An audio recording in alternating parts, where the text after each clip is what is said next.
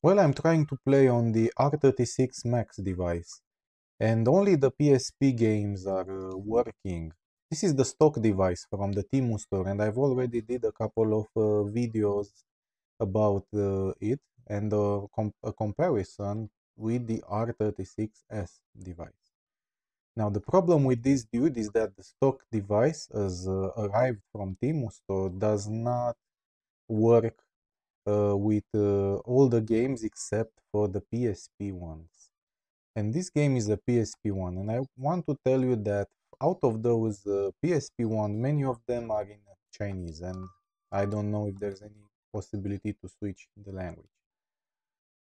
And practically, I don't know how to solve the issue for the other game. So as I was showing you in my last video, was that if you go to any other game which is not PSP, you will get, besides this bug, which bugs me for a lot of times, but I have the issue that it crashes all the other games. And I'm pretty much fed up with this. So in this video, I'm going to show you how to upgrade your device to ArkOS on R36 Max. I'm going to use another SD card besides the original one, which is right here inside, simply because I would like to have the original image. And I'm not sure if the original image, if you lose it, I'm not sure if it's accessible on the internet, because for the R36S it's not, or at least I didn't find it. But anyway, let's get down to work and see how we can upgrade this device to ArkOS, having in mind the possibility that it's to lose all the games and you have to install games manually with Ports Master, but I'll try to cover that as well. So bear with me in this video while I show you how to install ArkOS on the R36 Max game console. If you want to download the ArkOS for the R36 Max, you just need to head over to this GitHub page, which I will put the link down below in the description, and just go for the download of the R36 Max version. Select the Mediafire option and download it. Just wait for the image to be downloaded, and then you can use a tool like the Imager from the Raspberry Pi, where you click here in the Choose OS and then scroll down, use the custom image that has been provided by the download. Then you have to choose the storage, which in this case I don't have any, but I will have to insert it right away.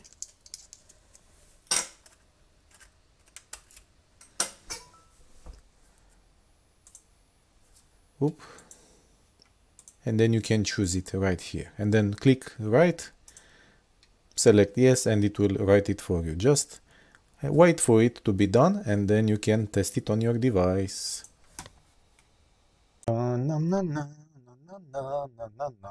So I flashed my new SD card with the ArkOS. Let's try to run the device. Is this EmuElec again? That's odd. Really. That's really odd.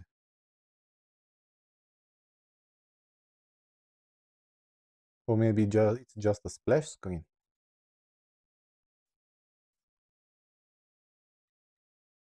That's interesting because this is still EmuElec, although I flashed ArkOS, like in the instructions that I gave you. Still, I don't see the games, and yeah, I see nothing. That's very odd in my opinion. Let me shut it down and do one check. Let's take it out. The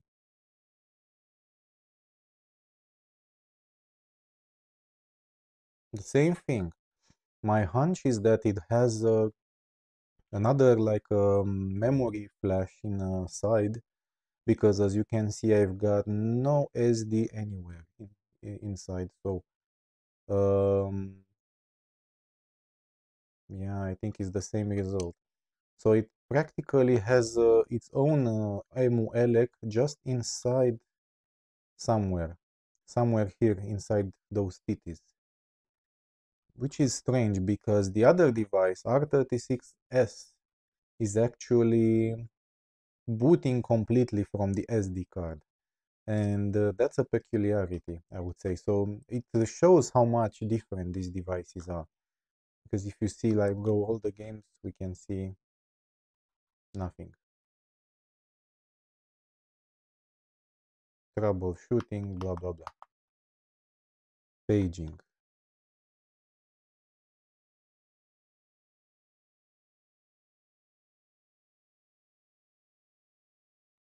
Yeah, it's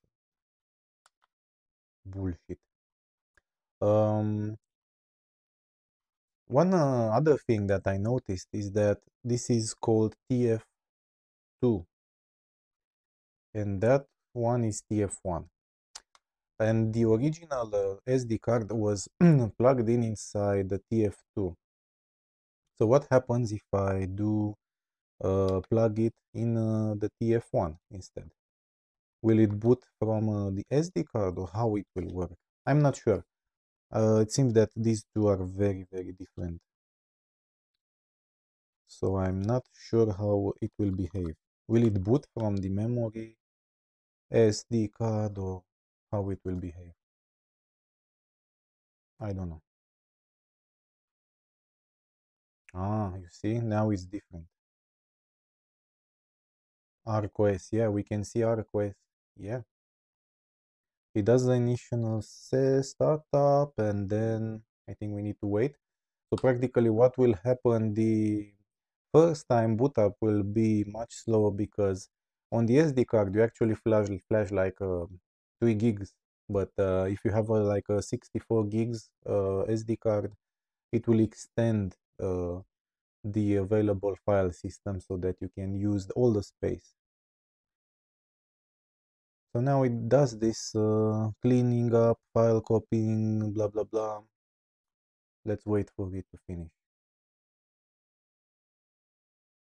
Okay, so how important it is to plug it in inside the right slot.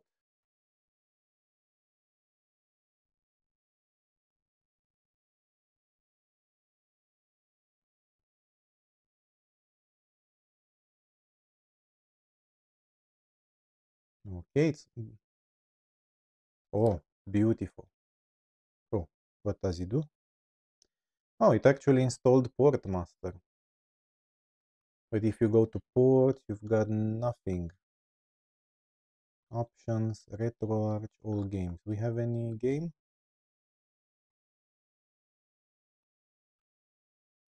I think this one requires something like a new RAM.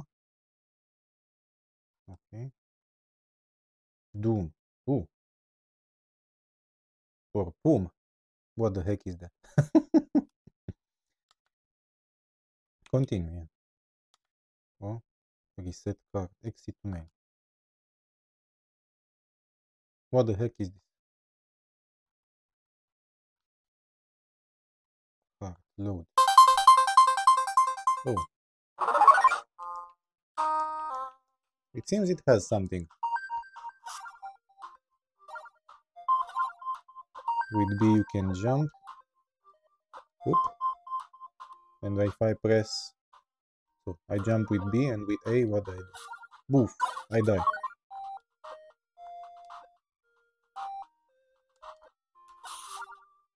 Oh. Oh. I'm not good at this type of game. Oh. What did I do? What the heck? What happened? I don't know.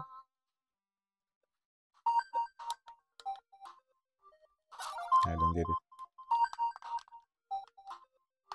No, it's back in full screen mode. But at least, you know, I can see the game in full screen, not like the other games which were only 16 by 9, which I really hated it. I'm dying again.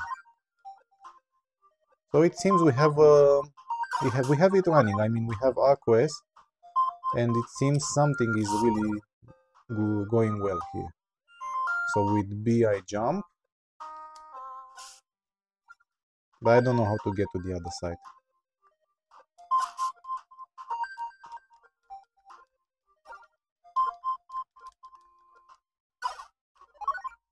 Yeah, anyway, I'm not good with this type of game, so I prefer to get out. Yeah, I mean, yeah, it seems much more promising. And we also have ports. That means that we can install kind of pretty much well-tested games for these devices, and they should work much better than the original ones. But you have to install them yourself, and you have to be connected to the internet. So if you want to connect to the internet, I recommend you to use a Wi-Fi dongle such as this, but you cannot insert it directly because you have a type C and this one is a type B or whatever. So you will need to have this adapter, and you can connect to the Wi-Fi. So I have a couple of videos around that. And the next thing I will show you is how to install games with these ports, and with using Wi-Fi, and hope it will be a much more promising experience. I mean, it looks well so far, and hopefully it will be good. Yeah, so bear with me.